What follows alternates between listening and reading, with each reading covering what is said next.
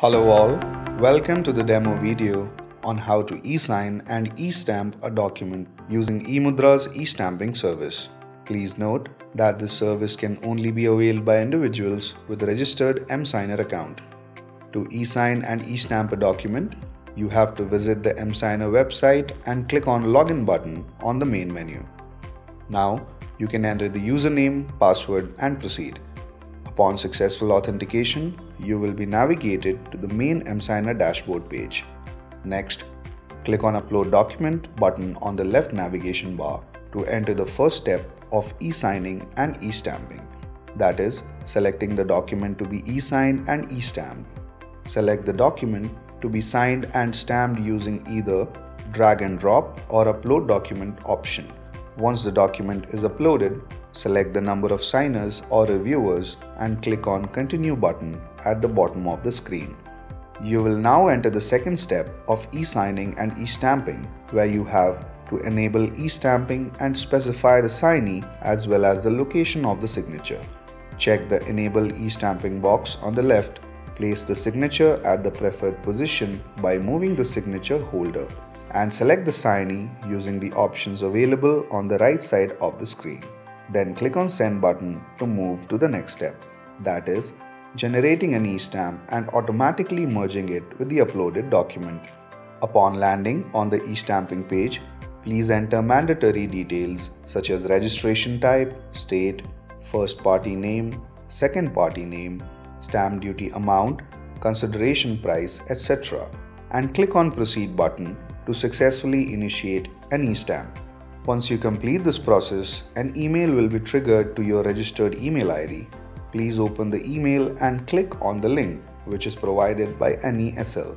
You will now be redirected to the NESL verification page, wherein you will be prompted to enter the CAPTCHA code followed by the OTP triggered to your registered email ID and phone number.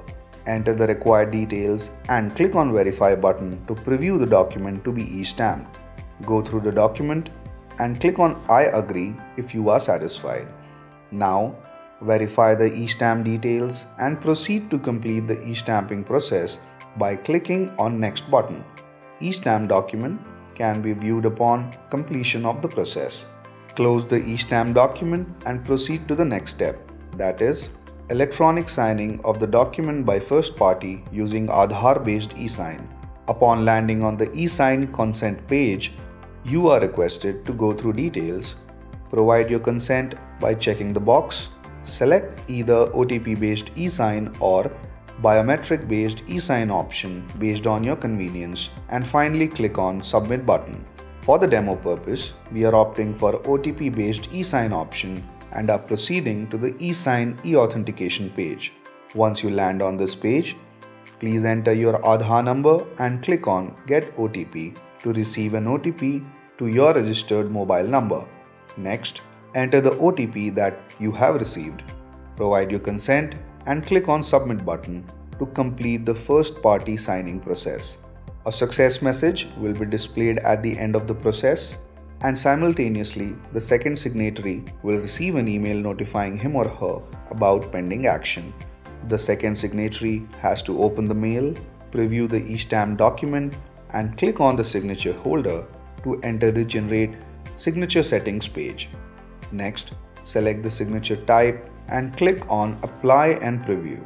For the demo purpose, we have selected eSign option. Now, click on Sign button on the top of the screen to land on eSign authentication page. Here, enter the signer ID followed by the PIN and select either SMS or TOTP option based on your preference.